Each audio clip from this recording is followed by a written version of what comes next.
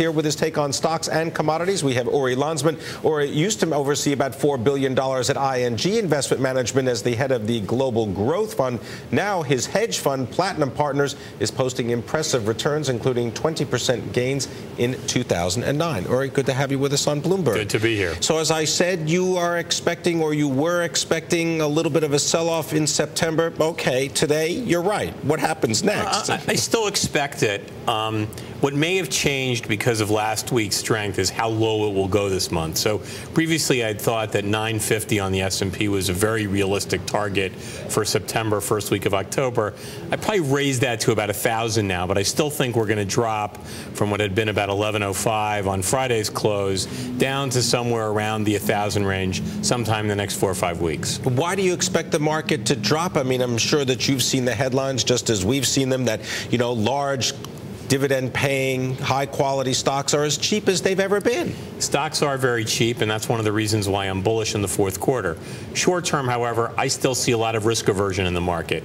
The chances for bad economic data the rest of the month, I think, are high, despite the fact that the numbers that we saw last week were very strong. Is this that the investor sentiment is always looking for bad news when it comes to the economy, and we've got to wait to get some maybe third-quarter results from corporations in order to see stocks start to move up? Well, that's kind of what I think. Interestingly, investor bearishness right now would generally be a bullish signal for the market, and it's one of the things I'm counting on in the fourth quarter.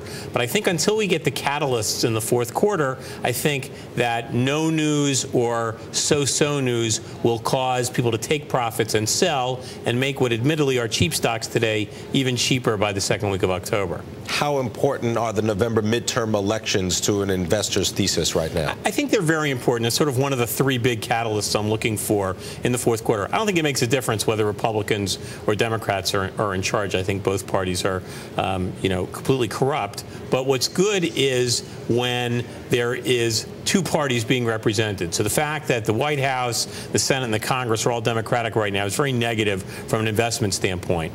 A House victory by the Republicans, which I think is very likely, will create gridlock in Washington for the next 2 years, and that's exactly what the stock market wants. Does the stock market want to go up? Because if you take a look at what's happening to bond yields, it seems as though more and more investors are shunning stocks and just going out and buying bonds. Right, and I think that's going to be another one of the catalysts, meaning, as the yield on government bonds go towards 2%, you have to ask yourself, what investor in their right mind would want to lend money to the United States government with a 2% return on it? And I think people are going to eventually understand that as risk tolerance grows. I think they're going to move back into what are very, very cheap stocks right now, both on a PE basis and a price to cash flow basis. Do those inexpensive stocks also mean that you're focused on energy? Because it seems as though at $70, $71, $73 a barrel for crude, it just doesn't seem to want to go lower, and yet everyone is talking about the possibility that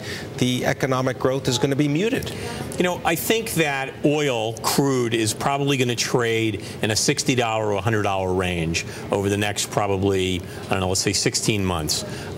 Therefore, at 70, that's a pretty attractive upside-downside reward scenario.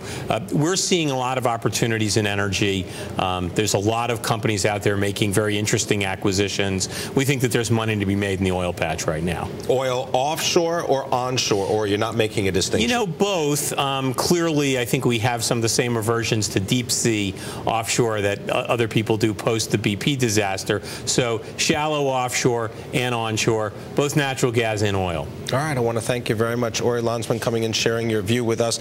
Maybe there's going to be a sell-off in September, but watch out for the fourth quarter. That's when you're bullish. Thank you.